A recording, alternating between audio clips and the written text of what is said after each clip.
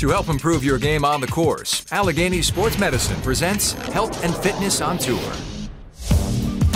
Two-time PGA Tour champion George McNeill learned the importance of working out early in his career, battling through an injury-plagued rookie season.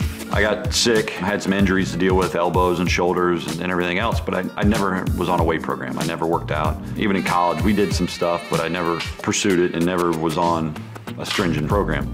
I know I have to do it for injury prevention, prolong my career. That's really why I do it. Because if you're not doing it, you know what the guy behind you is doing it. He's going to take your job because you're not putting in the work like he is. So that's how I look at it.